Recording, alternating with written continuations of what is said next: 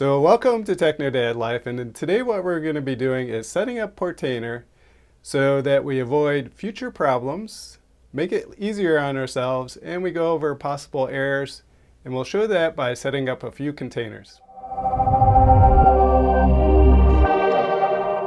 If you find this video helpful, make sure you like and subscribe, and check out the links in the description below to support this channel. Okay, so first thing we need to do is go to our Openmediavault, and we're going to just go down the menu and fix any problems before they actually happen. So we're going to start out at System, and we're going to go to Updates and just make sure we have any updates done. And for me, I've already done that. And then if you haven't already, make sure you install Openmediavault Extras because there's a couple plugins we need. So the first one is Reset Perms. Type in reset in this top panel, click on that, click on install. Once that's done, come back here and type in Weddy. Click on that and then click on install. So we have our first two things installed. Next we're going to go to Openmediavault Extras, click on Portainer, and then click Install Portainer. And then we can close that, click on Portainer again, and then click Open Web UI. And so for here we get to create a password. Make sure you write down the password, click Create User, click Get Started, click on Local, and so now we're into our Portainer program. So now we're going to go back to Openmediavault and create a user and make sure our networking is set up okay. So if we go down to Network, we're going to go to Interfaces, click on our interface, and then click the pencil icon.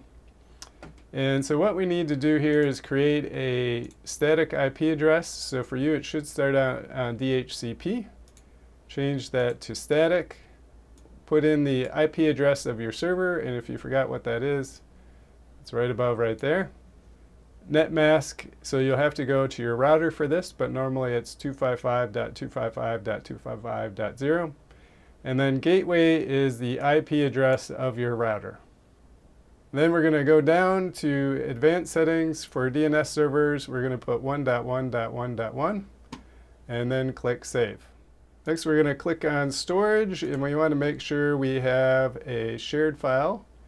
And there is our shared file that's called Data. And so we're going to be coming back here in a minute, so we just have to make sure you know where it is. Next is Users, and we're going to click Users, and we're going to click Plus, and then Create. And so we're going to create a new user called Docker User, and another password we have to write down. Next, where it says Groups, click on that, and so we need to add 3 groups. So one is Docker, then SSH, and then finally users. And then click Save. So what we're doing is creating a separate user that we're just going to use for our Docker containers.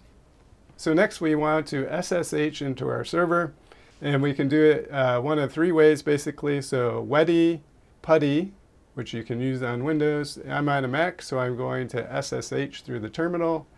And so to do that, you put sudo ssh root at the IP address of our server, click Enter, enter in our root password, and now we're into the system. I'm going to type in clear. So now we're going to type ID, and then our new user, which for me was Docker user, then hit Enter. And so we need the UID, which is 1000, and the GID, which is 100. And what I'm going to suggest is you go back here, click on your user, and then edit, and then in the comments down below, you add those in, and then click Save. Because you know, next time that you do a Docker container, you're going to forget that. And this is an easy way to not have to remember it. Now we're ready to go back to Portainer. Now to make your life easier, we're going to go down to Environmental Variables, click on Settings, and then Local, where it says public IP, we're going to type in the IP address of our server, which again is right there. And then we're going to click Save. So what that does after we've installed a container and we go to the Containers tab, it will list all the containers that are up and running, and there'll be a little way to click on over to the right, and then that will open up the window and we can go direct to it. If we don't add in that IP address, then it doesn't work. Next, we're going to go to Settings. So right here, we're going to paste in something different that will put different templates in. And so if we go up to templates right now, you can see there are some templates here that are more for industrial users, so not necessarily for home users. So we want to add in templates that will be better for home users. I'll leave a link in the description for this URL, which will load different templates, and press Save Settings. Now if we go back to App Templates, now when we go to App Templates, we can see there's a bunch of containers here, and so we'll just pick out one. So we'll go to Beats, and so let's set up Beats. So we have the name, the network is going to be Bridge, the PUID and PGID we looked up earlier. If we go back to our users, so for me it was 1100, and we'll change this to 1100. Time zone, you have to know your time zone, and for that you need to go to Wikipedia, and there's a time zone database, and then you scroll down to find yourself, and so I'm America, New York, and so it needs to be exactly like that. So we'll just copy that, paste that there. Get to skip this whole section. Advanced options. So this will be the port that we add to the end of our IP address, so we get there. So it would be our IP address plus 8337, and we'll go to Beats. Container volumes are the volume that is inside the container that binds to the outside volume. And so this right there is not the name of our volume. So what we're going to do is go to Openmediavault, go to Storage, Shared Folders, and so we need this absolute path. So we're going to copy that to clipboard, go back, paste that where it says Volume 1, and then do that every place that it says Volume 1. And then next we can actually click Deploy Container, and so that will download the container and install it. And there you can see it says Success. And so going across the top, there's Beats, it's running. If we want the logs, we would click right there. To then inspect the container, we click right there. And then the usage of the container, and then the processes down below. To log into the container and get to the command line, we go there. And then finally, if we need to attach anything, we would click there. This is the name of the image, so it's Linux server, and then the Beats program. When it was created, the internal IP address, the Docker address of that. Note GPUs attached, and then publish ports is where you get to click on it. And then it will open up the Beats interface, which I picked one where there's not really too much at all. So not very exciting there. So let's pick another container and see if we can create a problem. So we'll go to Baby Buddy. Again, change this to 1000, America, New York. And so here is if you have a domain name attached to it. We don't need that. You can leave it, doesn't really matter. Show advanced options.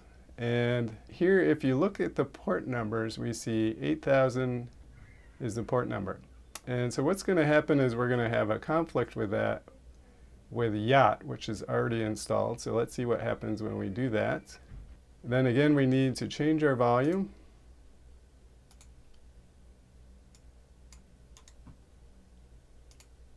And then that's it. And we click Deploy Container.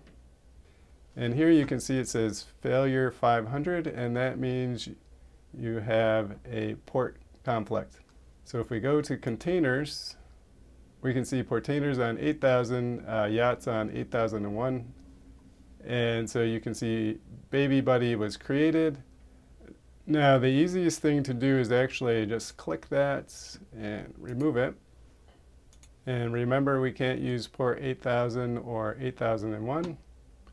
Go back to app templates, go to Baby Buddy, change everything back, change this to 8002, copy our disk address again. And so now the only thing we've changed is going from 8000 to 8002. Click Deploy Container again. So now we can see Baby Bunny is running. It's on port 8002. And I know Baby Buddy takes a long time to load up. And so we click on that to see what the log files are doing. It's still booting a little bit here. Now we can go to Publish Ports, click on that. And for Baby Buddy, it's admin, admin. So now we're into our Baby Buddy program. So a bunch of tips there about how to use Portainer and how to not have problems and to make it as pleasurable as possible. And that last one, the most common problem with Portainer, which is the 500 error, which means you have a conflict with your ports. So I hope you found that all helpful. You take care today. Make sure you like and subscribe, and we'll see you next time. Bye-bye.